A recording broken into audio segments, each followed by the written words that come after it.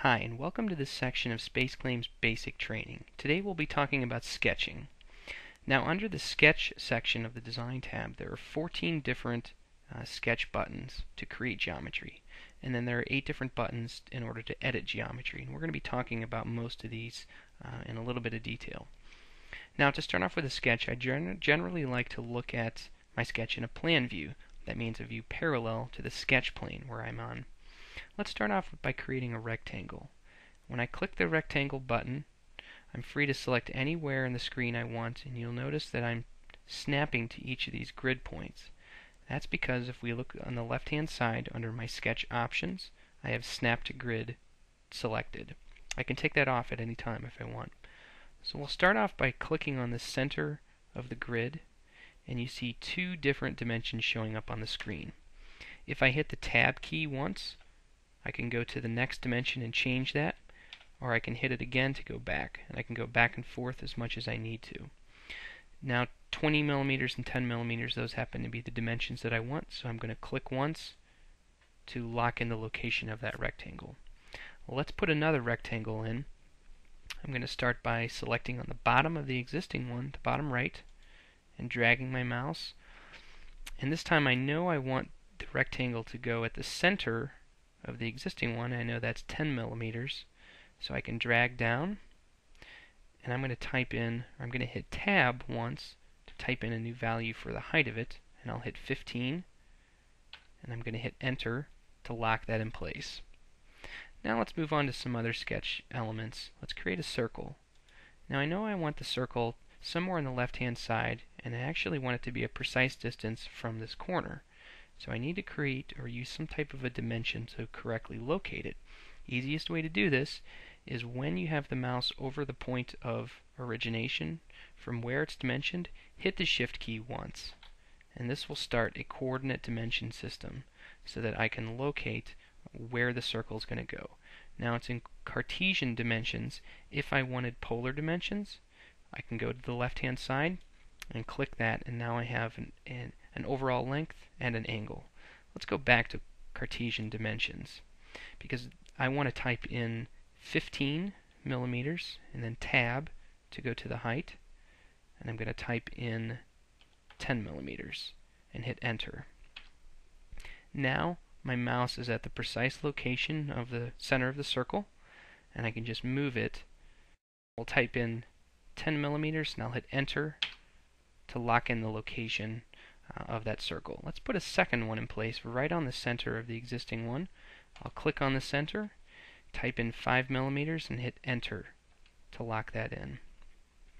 Now I need a series of lines that will connect the rectangles to the circles. So let's go to the line tool and look at some of the variations of that. Now I'll click on the point of a rectangle to start my line, and I want the line to be tangent to the circle. Notice as I move the line over the circle, I do get 2 indicators telling me that I do have tangency. So I can click there to end that line. Now what if I want to start my line from somewhere on the circle to another point, and I want tangency to occur? Well, I can click on a tangent line button, and now I can start anywhere on the circle and drag the line, and I still have tangency no matter where I go. And let's just move this, let's just call the endpoints of the line right where those 2 rectangles intersect. And now I've got a couple of lines in place. The next tool we'll look at is the polygon button. And the way to initiate this would be to first click where the center of the polygon is going to be. And now I have 3 different dimensions to control. The first will be from the center to one of the flats. I can hit tab to go to the next one. 90 degrees will control the orientation. The angle controls the orientation of this. And I hit tab again to control the number of sides. Let's type in 8, and I'll hit tab.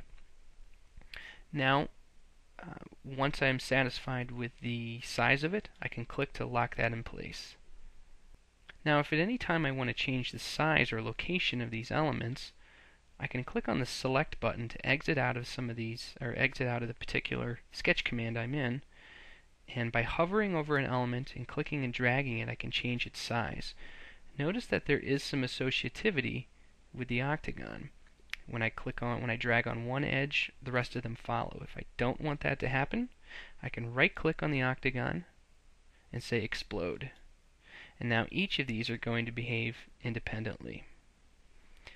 Now I'm in the middle of this command, or I'm in the middle of this moving of an element, and I don't want it to happen, so I'm going to hit escape before I stop dragging. Now I can let go of my mouse, and I've properly exited out of that command without making any changes. Let's talk about some of the arc creation tools. I'm going to create a tangent arc. Now, the first point to click on is where I want the tangency to originate. I need to click on the point of a line. Right now I have that horizontal line and its point selected, so the tangency will originate from there, and then I can click on the appropriate second point I want. Another type of arc would be a three-point arc, and it consists of grabbing the starting point, ending point, and then designating the total length of the arc. Now let's talk about some of the editing tools, some of the 8 editing tools on the right side. The first will be to create a rounded corner. Very simple tool to use just by grabbing the first line and then hovering over the second. You can see a preview of what the round is going to look like. I can type in a value, or I can just click to end that. The second one we'll look at is called the trim tool. Anytime there's an intersection of lines, the trim tool will treat each segment of the line individually, so that when I click on it, it highlights, or if I hover over it, it highlights in green, and I can click to get rid of that section. Now I can do the same thing for the octagon. I took away that associativity, so each of these behave independently. I can click on each one of them to get rid of each section of it. And I can do the same thing over here on the right-hand side where this small arc is. And the last tool we'll look at for editing sketch entities is the bend tool. And this will take any line and convert it into an arc. Just by clicking and dragging on it, the endpoints remain the same, but it turns this into an arc. And I can designate the radius or the total arc angle.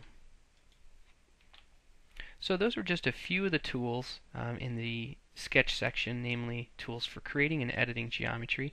I hope you have found this useful. From this point on, you could use some of the 3D creation tools like Pull to quickly create geometry from the sketch regions. Thank you very much for watching.